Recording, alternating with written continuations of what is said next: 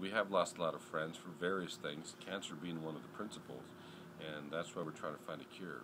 Yes. So if you have been affected by it, if you know somebody firsthand that has been affected by it, you don't have to give a whole bunch of money. You don't have to give any money. Yeah. All you have to do is just tell somebody you care.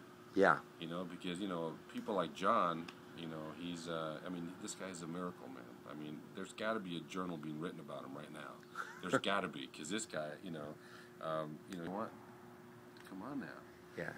That to me is amazing, but what makes it even more amazing is the fact that Jon is just one person, but Jon has touched a lot of people, and these people have touched other people. Right. And those people have touched even more people. One of the things that in my family, my children know Jon as if he lives next door. Yeah. We talk about Jon all the time. Whenever we talk about fundraising, I mention Jon's name, and people don't know who he is, but once we're done having our conversation, they know exactly who he is. Oh. And they go on his website, johnbeach.com.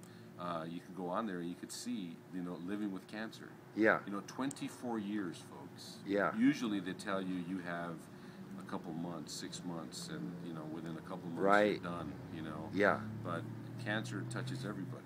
Right. And we need to find somehow, some way yes. to spread the word yeah. that you can prevent cancer.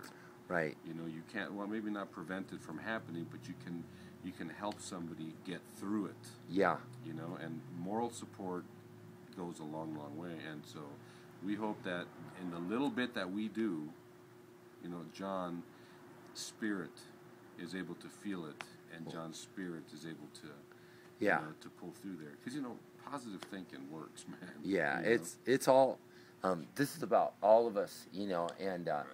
and what Frank's talking about is when they do that 24-hour walk, right. It's really neat, and I think we all agree that it's so amazing at night when everyone puts the lights out right. there. Will you tell us what it is?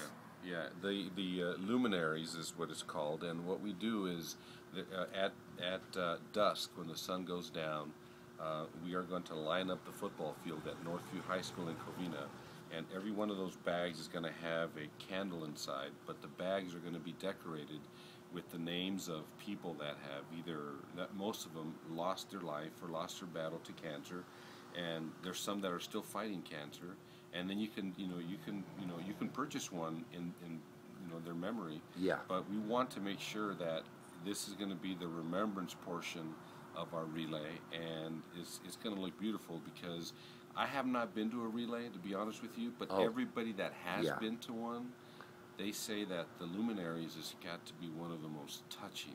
Right. And even if you haven't lost a person to cancer, you just can't get caught up in the sadness yeah. of losing somebody. Yeah. Because, when your friend cries, you want to cry. Yeah. That's just the way it is. Right.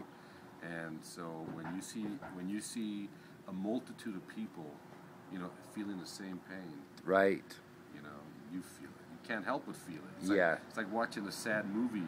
Yeah. But this is real life. Yeah. And anyway, so what we want to do in this is we want to remember those that did lose their life, but at the same time we want to encourage those that are still fighting for their life. That's right.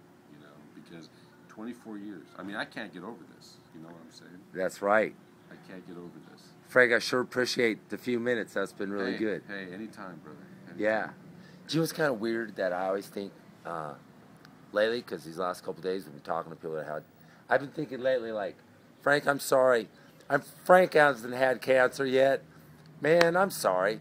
Maybe Frank will have cancer someday, because you're not cool until you've had cancer, man. I feel good about that. I hate that. But oh well, no matter what happens, it's okay. Frank's good looking and he's nice. Isn't he cool? His stuff's sticking out of my mouth. No. Okay. All right. Yeah. Hey, you guys, that was fun.